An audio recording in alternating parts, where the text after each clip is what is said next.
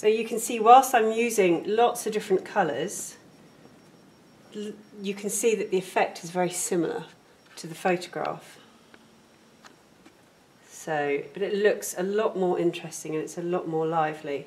Now, as I start getting closer and therefore toward the bottom of the canvas, I'm going to start creating more contrast.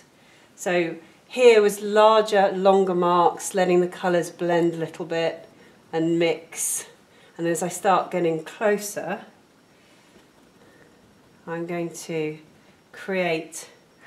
Once you're in bottom ground, you can be stronger in colour, can't you? Bigger in texture, bigger in mark. Absolutely. Because that bottom ground is really right on top of you.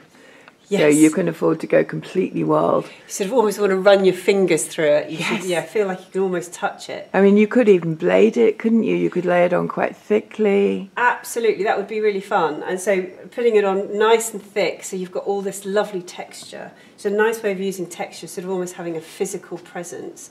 But yes, you could use knives to put it on a lot thicker as well. Also, what you'll notice in the inspiration is that there are little breakouts of green as well within the lavender, bluebells even, within the bluebells. So I'm being careful about how I put those on because these greens, if they mix with the blues and the purples, are going to go a bit muddy. So I'm just... Yeah, so that's all about pressure, isn't it? Just letting that paint lie. If you kept working that paint, you'd obviously pick the purple up and it would go all muddy and nasty, but you're just mark making.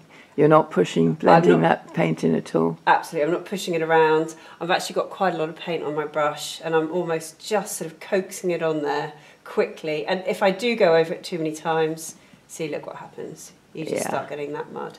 But the great thing with acrylics is that'll dry in a minute and we can change that.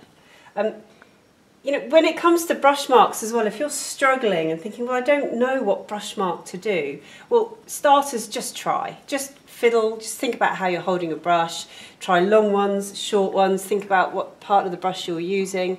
But also, look at other artists' work, look at other impressionists. See if you can see and identify not only their brush marks, but see if you can see what brush they're using as well.